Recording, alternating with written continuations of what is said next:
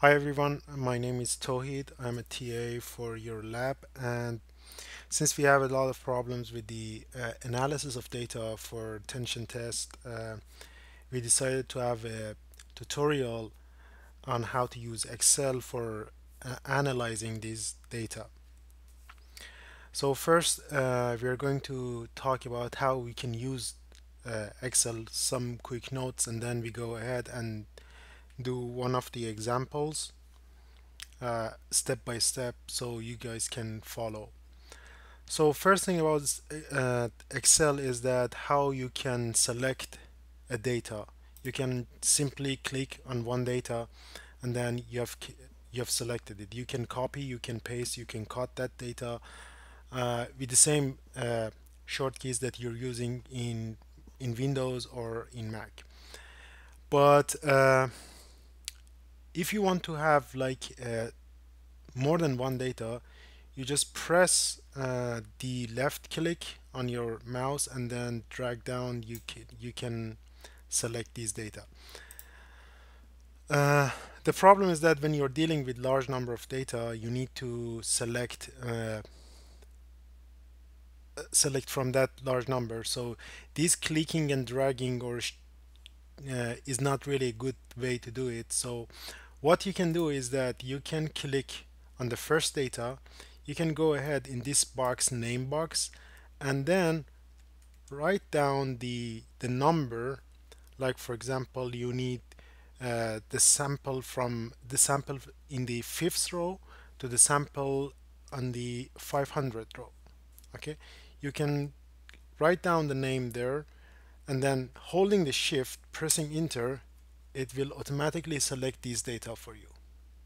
It will help you a lot of time because you're not going to scroll down to select your data, and it helps a lot.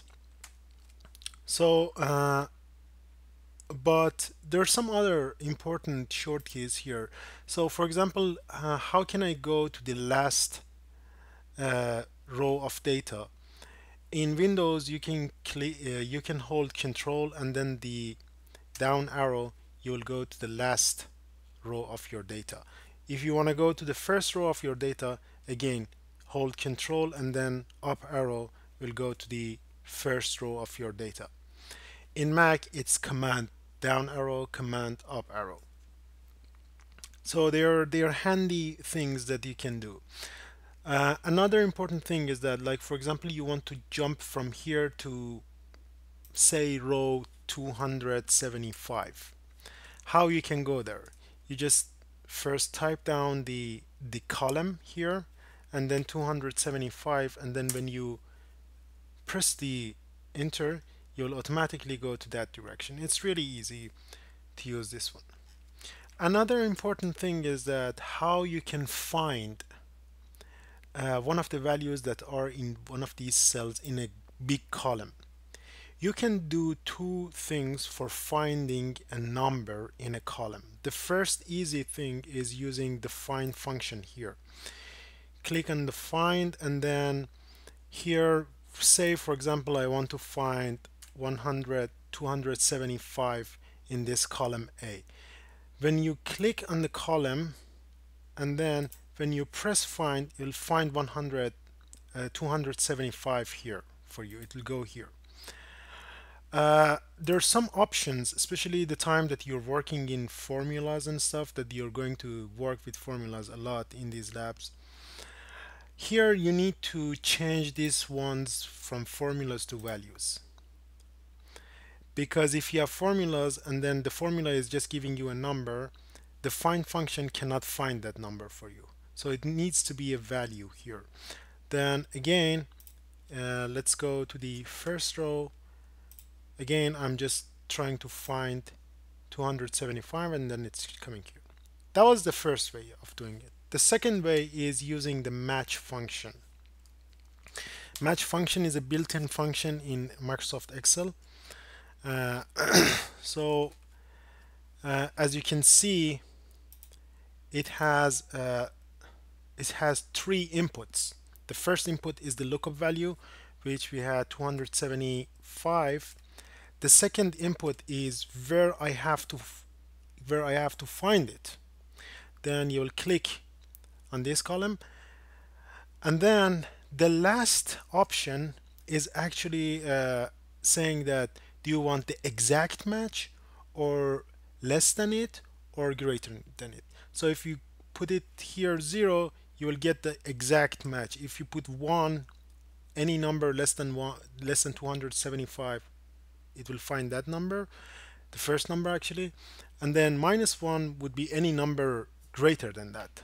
Okay, and then when I'm clicking this, it will give you the row number of that number, which was 275. And then when you go to row 275, you see that the value of that number is 275 as well. So this is row 275, which has the value of 275. So two ways you can find a number in a huge, actually, among a huge number of data, okay, in a column. Another interesting thing that you might need in your data analysis is how you can make a sequence of data. It's actually something very handy and something very powerful in Excel that you can use. For example, say I want to make a sequence of data 1, 2, 3 to infinity. Okay, not to infinity, like to 100. Okay, when you type the first three ones and then you come here, when the cursor of your mouse is just changing from this big plus to a slim plus, okay, by dragging down, by holding the left click and dragging down, you can make a sequence of data here like this. That easy. So this sequence of data doesn't need to be like that. You can like one by one plus one by one. You can have 1, 3, 5. So the difference between two successive numbers here is 2, okay? And then when you go ahead, it will automatically find the relationship between the numbers and then just repeating that relationship for you. Like for example, another sequence, another example is 100, 0.01, and then 0.02, and then you can go ahead and then by dragging data you can have it in a sequence. The sequence even does not need to be numbers. You can have like Saturday, let's have Saturday, and then Sunday, and then Monday, and then see and then it's just going on Monday, Tuesday, Wednesday, Thursday, or like January, February, March, and then when you drag it down, it's just give you the months in a year or the days in a week or whatever. Okay, so this is how you make a sequence of data in Excel. Uh, Another important thing is that how you can delete like the values in one row. Okay, you can just in a column, you can just select that column, delete will just delete these numbers for you in the columns. And in Mac you need to go select and go to I think it was edit, and then from that you can from that point you can just delete everything. uh, Another important thing is when you want to make a formula, okay, how you can type a formula in Microsoft Excel. Okay, for typing a formula, you first click on one of these cells, like for example here, click on one of these cells and then type down your formula. Like for example, I want my formula to add these two columns and then multiply by this column. So I first want to add column F and column G together and then multiply the result to the respective element in the column H. So what I'm going to do is that I'm going to first click on column F, the first one, and then plus click on column G because I want to add both of them together. Okay, great. uh, because I want to add both of them together, I need parentheses, uh, and then multiply by column H. So that's it. So when you, the important thing is here, so when you have a formula, you can do the rag thing here as well. Okay, so what it's doing is that for every respective element in here, it's just adding up these two columns and then multiply the result with this one. Okay, so this is another important thing that you will use this one a lot in your data analysis. And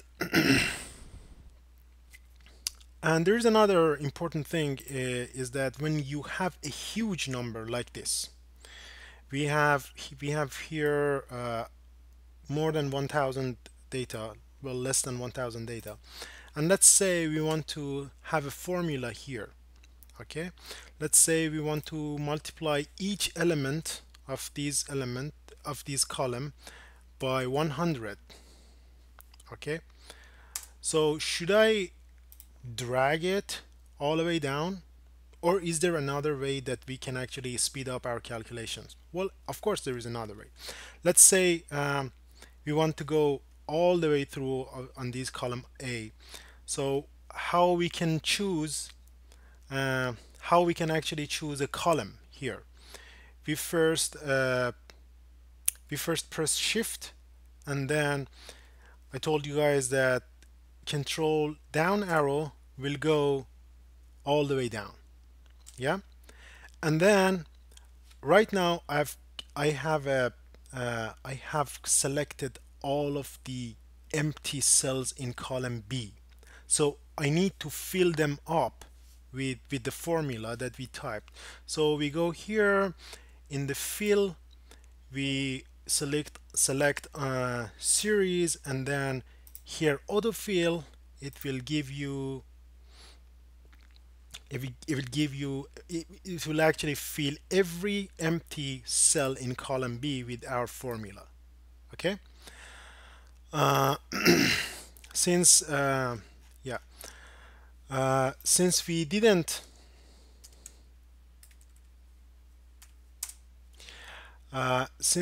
have any number after 900, and we select the whole column here, so for the rest of these cells it puts 0 in here and then calculated this.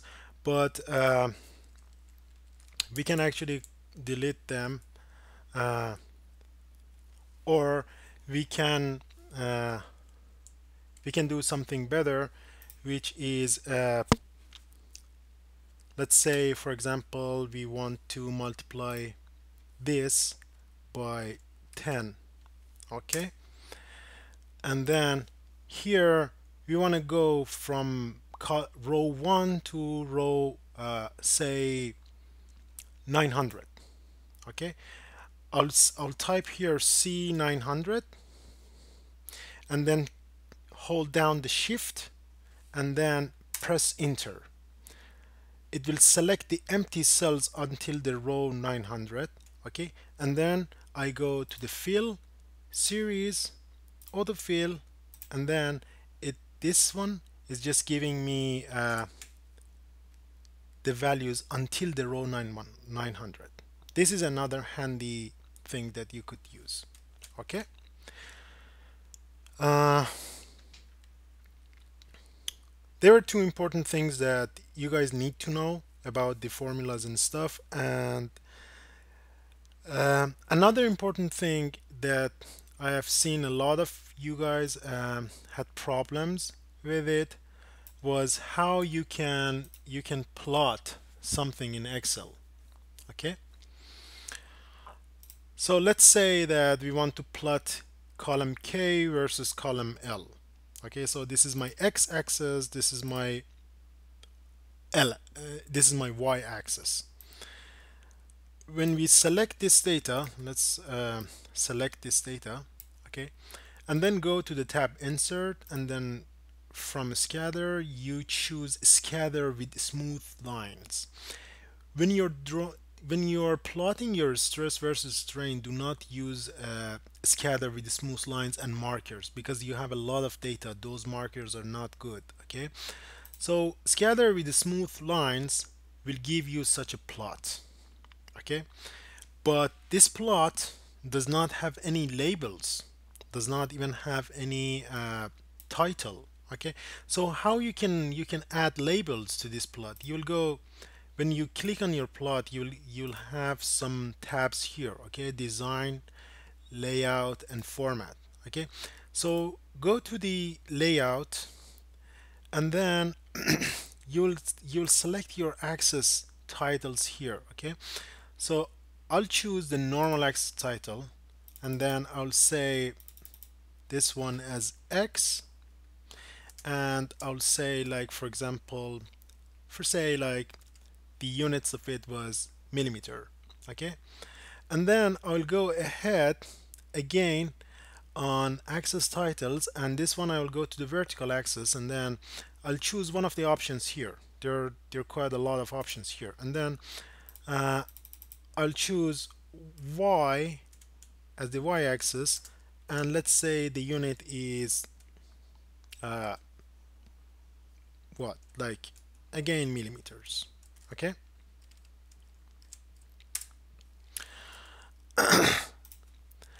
so this is how you can add something. You can add axis labels to your plot. You can have chart title here. Okay, so like, for example, I'll have a title for my plot, like plot 1. Okay, and another important thing is how you can add some data to this. For example, think about it like this, that you want to have two plots in one plot. So for example, let's say that we want to have this plot as well in that plot. Okay, so for inserting data actually in your plot, you first click on your plot area, the left click, right click, and then select data. Here you'll add some data. Let's say uh, our data is data 2, okay, the second data, and then choose the values in the x, for the x-axis, like this, and then click this one. First delete this one, and then choose the data for the y-axis here, and then click this one, and then OK, and then another OK. You'll have another plot here, which is your data 2. The variations of data 2, the y variation is very small, so you cannot see them. Okay, so that's how you can have two plots, or even more than two plots, three plots, four plots, uh, in an x, in one figure, in one plot in Excel. They are the most important things that you need to know so far. And in the next clip, I'm going to solve an example for the tension test.